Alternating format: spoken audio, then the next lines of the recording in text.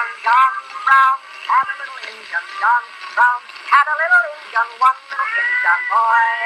One little, two little, three little engine, four little, five little, six little engine, seven little, eight little, nine little engine, seven little engine boys. The Indian must conform to the white man's ways, peacefully if they will, forcefully if they must.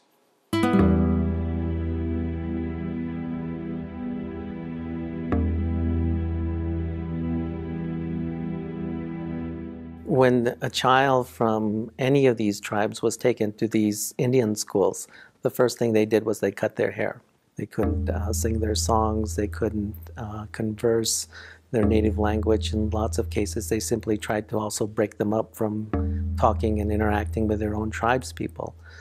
We wanted to be more free and talk our language because, like I said, they wouldn't let us talk our language. And all the sisters would whack us once if they heard us talk our language. They were strict. They were strict.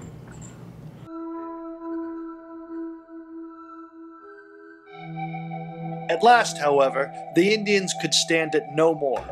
Their Congress was convened and I was summoned before it.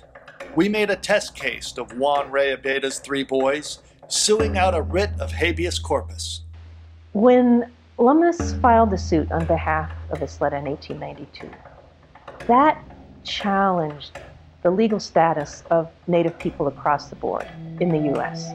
And that's why the Lummis case was just outside the pale. It could not be engaged with or allowed to stand.